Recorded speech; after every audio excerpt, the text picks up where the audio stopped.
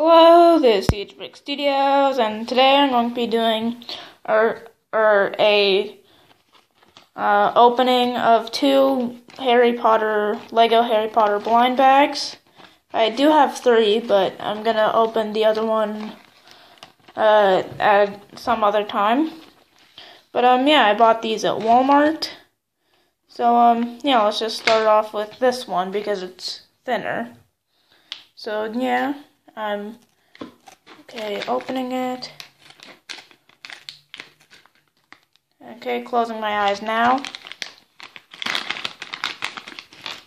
Okay, I think that's everything. That's the body. That's the hair. Ooh, interesting hair piece. That's the head. Ooh, mid-legs, or short movable legs. Wait. Is this a mouse? I think it's a mouse. Let me try and feel out. There's the wand. Where did I put the hair piece? If I can... No, that's not... Where's the hair piece? Hey. Okay, I can't... Okay, I'm gonna say this is Ron Weasley. Yep, it is.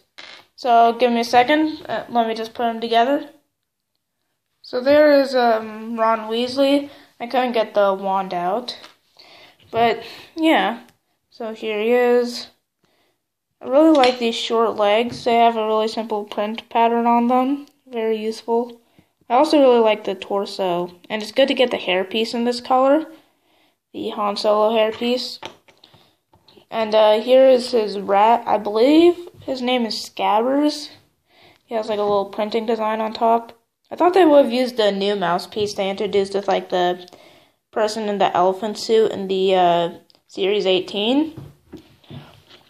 But yeah, very nice figure. And there's the back. Does he have a hood? Huh. Didn't know they had hoods. But yeah, there's the first pack.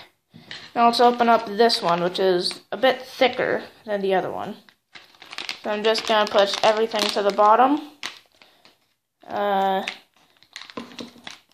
Also, sorry if that was off frame, although I believe it was. I'm taking off the lid over here. The lid is the top of the pack. But yeah, here we go. Closing my eyes now.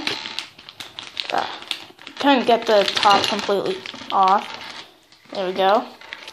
I hope everything didn't go everywhere. Okay, tall legs.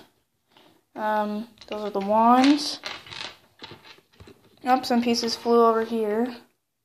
Wait, that's a...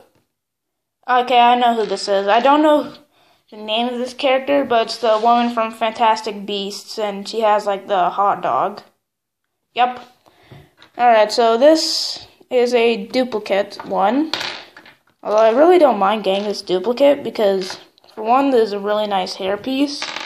And this is a really nice, like, body and leg piece.